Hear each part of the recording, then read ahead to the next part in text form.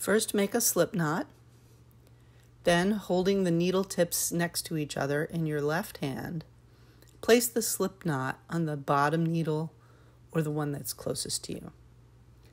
Snug up your slip knot and secure it with your index finger. Tuck the tail out of the way and wrap under the needles away from you and toward you over the top 5 times to cast on 5 stitches onto each needle.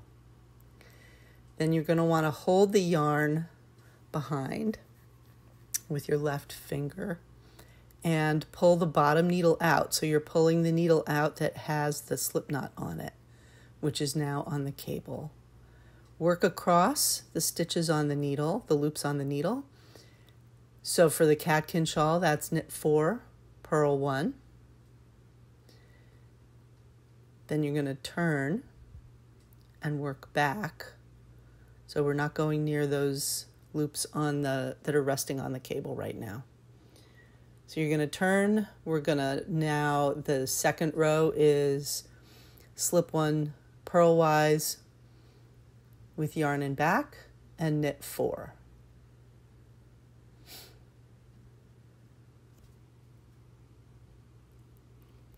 And then you want to repeat those 2 rows 3 more times.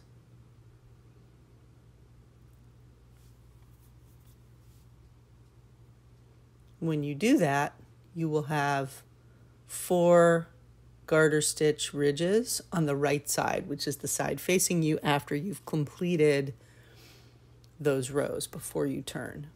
You will see 4 slip stitches along the edge where you're working those purls and slipping them on the next row. Next, you're going to knit 4, slip the last stitch purlwise with yarn in back,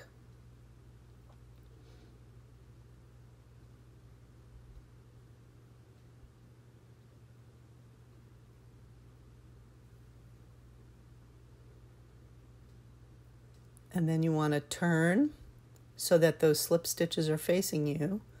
And now you need to pick up 3 stitches along this edge under the 3 slip stitches that are not on either end. You want to make sure you come under both legs of the slip stitches.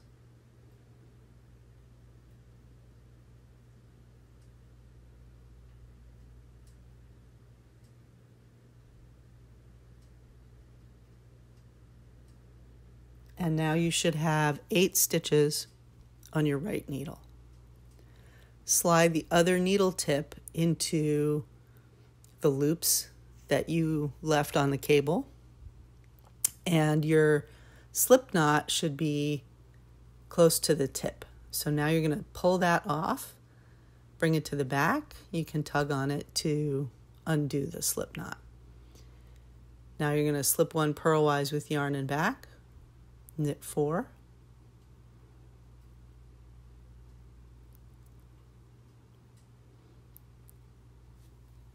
and that concludes the garter tab cast on, and you can continue with the instructions for the shawl.